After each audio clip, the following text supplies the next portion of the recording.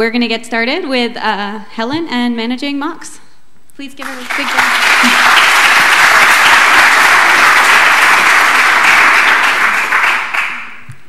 Hi everybody, my name's Helen. I'm a freelance programmer. I've been using Python for quite a few years.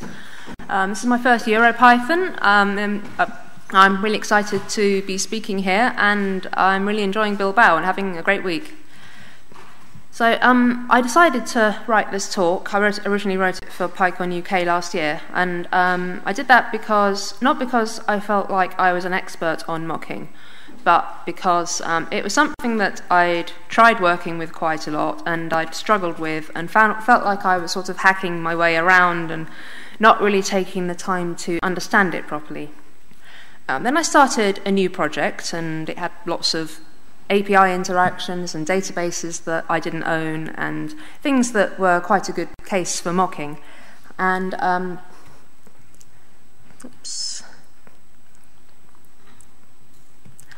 so I wanted to start doing things nicely and write lots of tests and try and understand this properly. So it's something that I've struggled with and learned a lot about, and I wanted to share a few of the things I've learned. So what is a mock? A mock is a fake object that replaces a real object, and the main use for this is in unit testing. Mocks are a way to control and isolate the environment in which your test runs. So why would you want this? Well, first of all, you want your tests to be deterministic. If they are failing, it should be because there's something wrong with your code, not because of some external factor like a server being down. You need to be able to trust your tests. If you don't trust them, you'll start ignoring them. Mocking gives you more control over the inputs to your test. You can simulate different environments for your code and make sure it responds correctly to all kinds of scenarios. It's also fast. It's an in-memory operation, so it's generally quite a lot faster than the things it's replacing, like network calls and file systems. And the speed of your tests is really important. If they're too slow, you'll stop running them. So I'm mostly going to be talking about the mock library that comes with Python. This is called unittest.mock. It's don't worry about the unit test name. You can use it with any framework. It works quite well with PyTest and other things. So it used to be a standalone library. It was written by Michael Ford, and it was brought into Python in 3.3. If you're using earlier versions, you can still use the standalone version, and that's actively maintained and kept up to date. So Python 3.3 plus, just do unittest.mock, otherwise pip install mock and then import mock. So we're going to start with a look at mock objects. You'll find yourself working with these quite a lot. So you import mock with a capital M, and that's the mock class. You set that up with whatever values you want it to have.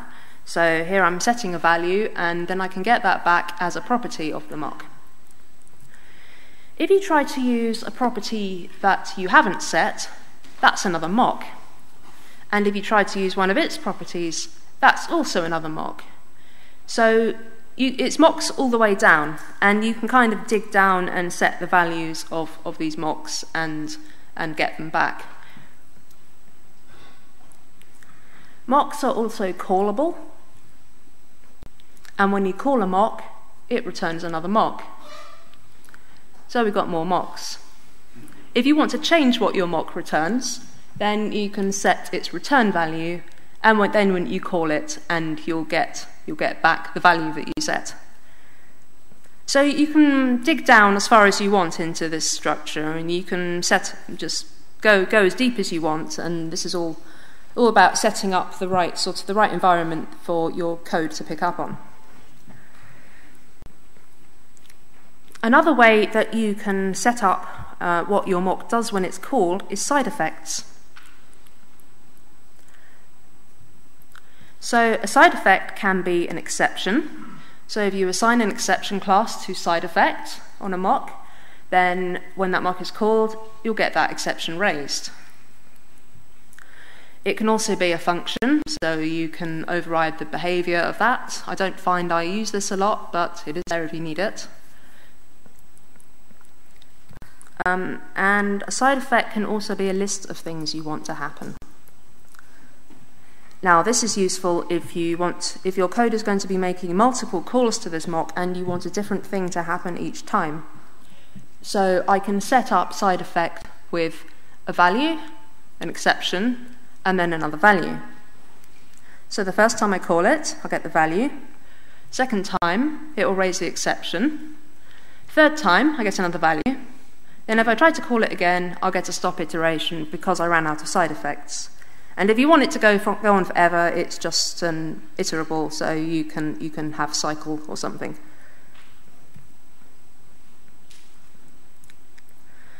So while you're doing things to mocks, they are recording everything that's happening to them. They record all the calls that are made and all the arguments that are passed in, and you can get that information, you can query that information using these assertion calls. And most of them want you to say which arguments you expected them to be called with. So we've got assert called with, which looks at the last call that was made. It doesn't care what happened before that. You've got assert called once with, which is the same, but it makes sure that it was only called once. You've got assert any call, which just looks at whether that call was ever made with those arguments, doesn't care about the others. You've got assert has calls, which you can give it a list of calls and you can specify whether you care about the order.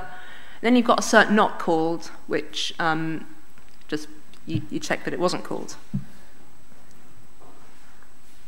You need to be a little bit careful with that last one because so if you do this in Python 3.5, you create a mock, you call it, and then you assert that it wasn't called, you get an assertion error, and that's kind of what we might expect to happen. If you do the same thing in Python 3.4, you create the mock, you call it, you assert not called, and all that happens is that you get back another mock, and if that's in a test, it will just run and it won't fail. Now the reason for that is that assert not called didn't exist before Python 3.5, so when we try to use it, it just behaves like anything that we might try to access on the mock. So yeah, that just passes, and that's maybe a little bit dangerous. If you do plan to use that call, make sure you know which versions of Python people are going to be developing with, and yeah, maybe just don't if you can't. So that's a little bit dangerous, and it has caught me out a couple of times.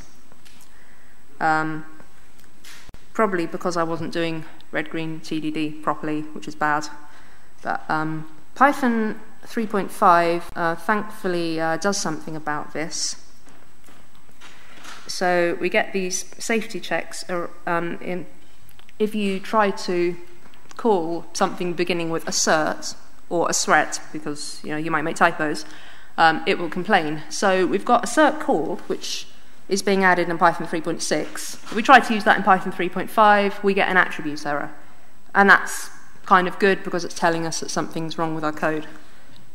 So, and if you really have things that begin with assert and you want to use them, then there's a flag called unsafe you can use to switch that off.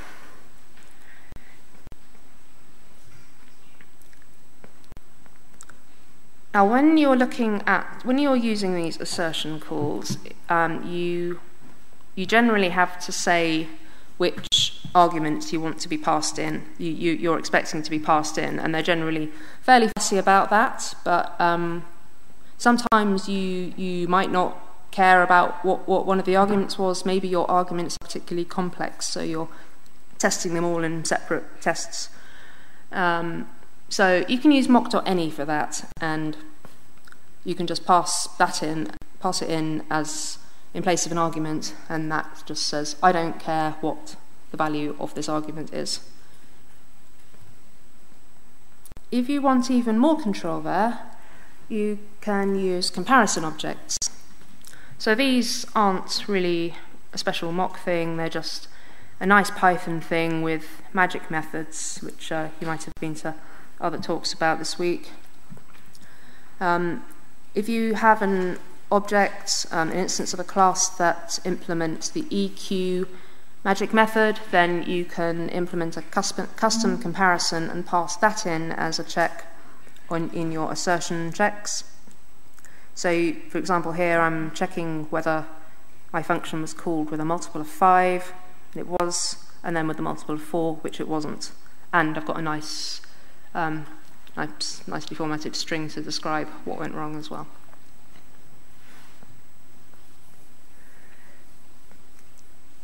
You can have even more control over the inspection of your calls. Maybe you want to work at a lower level.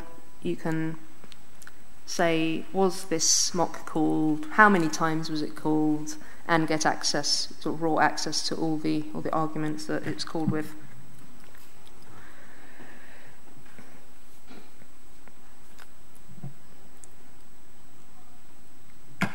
So we've looked at a lot of features of mock objects. Let's have a look at how they fit into your tests. As a general kind of pattern, we'll be creating a mock and making sure it's in the right place. Then we'll be setting up the values on it, the environment for your test. Then we run the code under test. And then we check that our expectations have been met. So first of all, let's look at how we get a mock into place.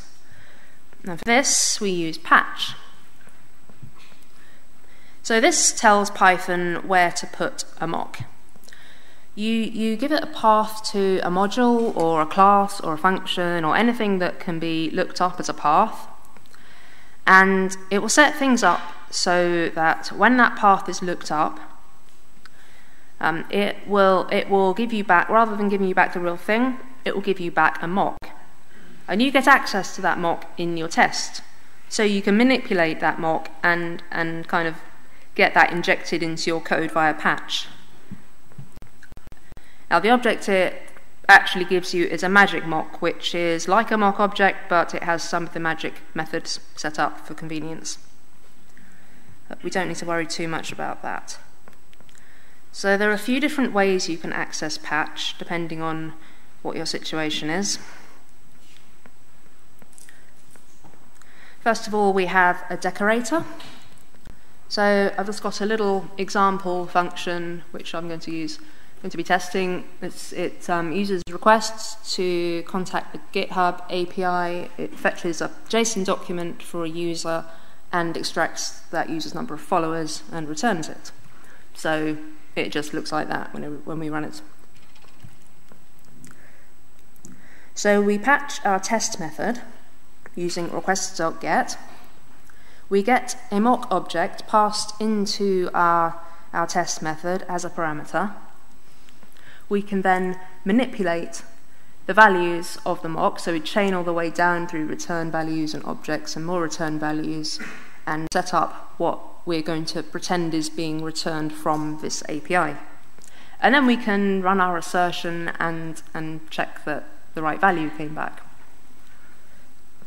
You can also move it up to the top of your test class if you've got one, and have it as a class decorator. If all your test methods are patching the same thing, then that's quite handy. You can stack multiple patches. You need to be careful about the order in which you do that. It kind of works from the inside out, so the bottommost patch corresponds to the first parameter, and so on. Patch can also be a context manager. So we get a mock into our context, and that survives. The patch is active for the lifetime of the context. So this gives you more control over the lifetime of your mock, if that's what you need.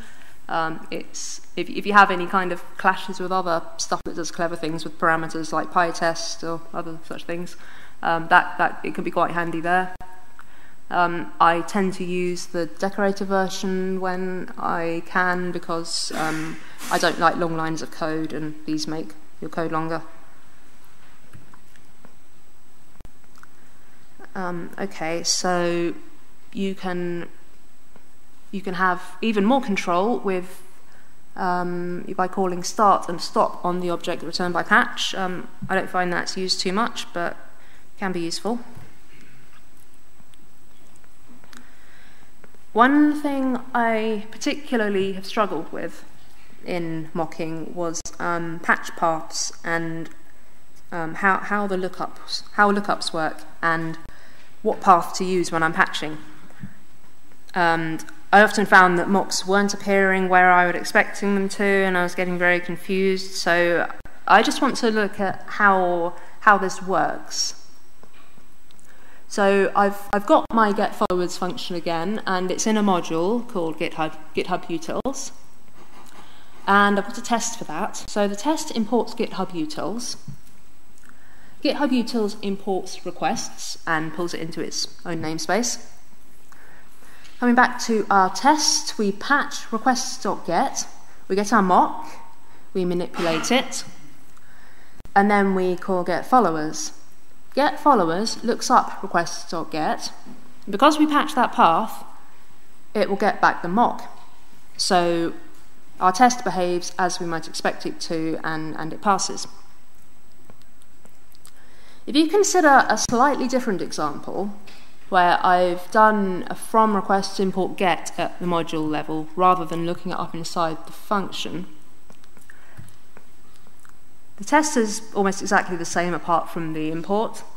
So if I import GitHub Utils 2, that imports get from requests, then our test patches requests.get, it gets the mock, manipulates it,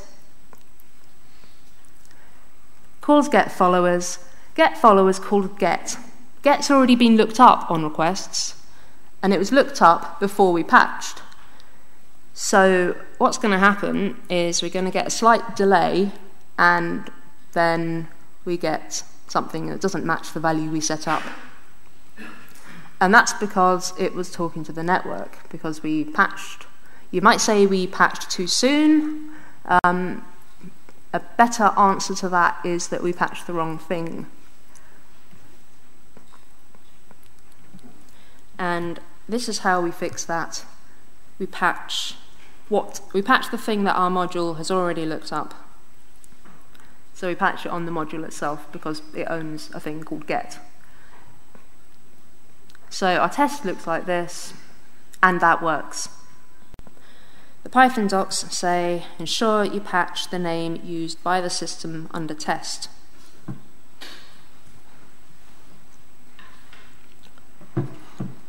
Another useful thing is patch.object. You can use this to attach a mock to another part of an object that you're already testing.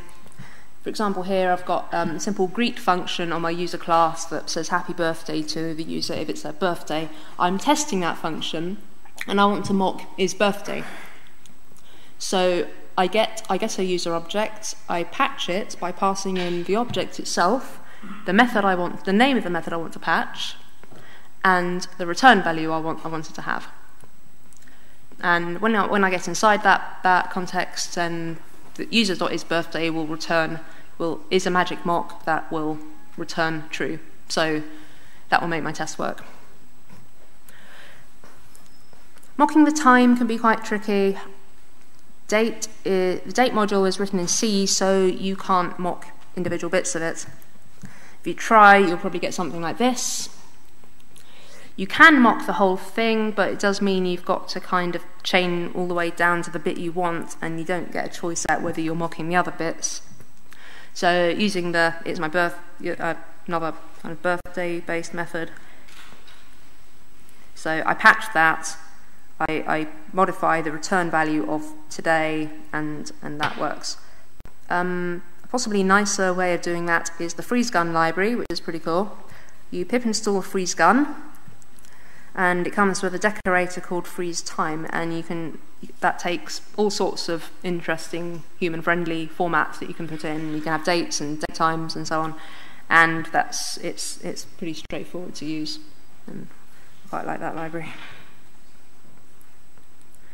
Mocking the file system is also quite tricky. There's a utility method called mockopen, which helps you out here. You give it you give it a parameter called read data, which you can tell it what data you want to pretend your file has, and it will set up a special mock that has all the right sort of file handled stuff.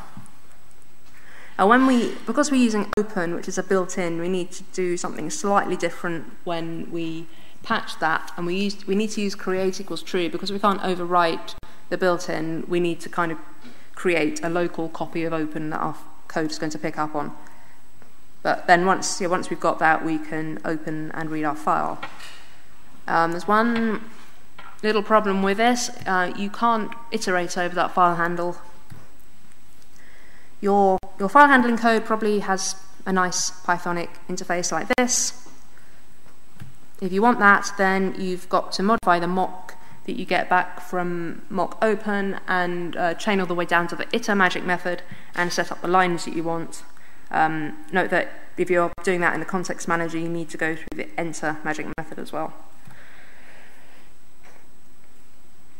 If you want to mock a property, so we got our person class again. I've made his birthday a property now. If you try to patch the object, that doesn't work. You get this error. Not entirely sure why. I guess it's something to do with the way that properties work. But yeah, you need special handling for that. And for that, there's a parameter called new callable, which lets you say what type of mock you want to create. And that's a special mock class called property mock, set up just for this purpose. And the other thing there is that you need to patch the class rather than the object, which might be a little bit limiting, but as far as I know, that's the only way to do that. So I've just got a little example of a mock-based test. I've got this very crude retry function. You pass it another function, and it tries over and over to call it until it succeeds. If you get a database error, it will wait a little bit and then try again, and it will keep doubling that delay. So when we're thinking about testing this, I can see two big reasons for mocking. First of all, we've got this time.sleep, which if it's in our test, then it's going to slow our test suite down. And secondly, we want to be able to simulate database errors. We don't want to cause real database errors. So this is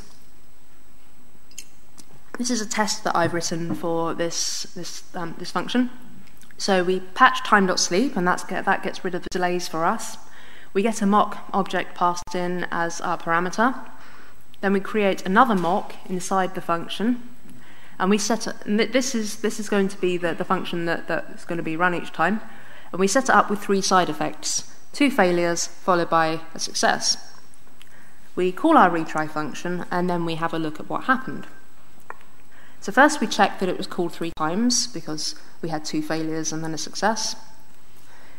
Then mock sleep assert has calls. We're just checking that we're checking the calls, the delays that were made, and making sure that it was doubled each time. And then we check that the result that came back was what we set up as a return value for that function. So that's just a little example for you. I'm nearly out of time, so I had some little bit of stuff about when you mock and why you should mock. But I'm going to post these slides online afterwards, and also got some recommended reading for you. The Testing Goat book by Harry Percival is very good, and talks quite a lot about why you should mock and the advantages of mock and how it can help drive better design. Gary Bernhard, Fast Test, Slow Test is a very good talk about the same sort of things. It's worth watching. And the unittest.mock library. I couldn't possibly cover every feature of mock in this time, though I've tried. But yeah, it's a great read. So,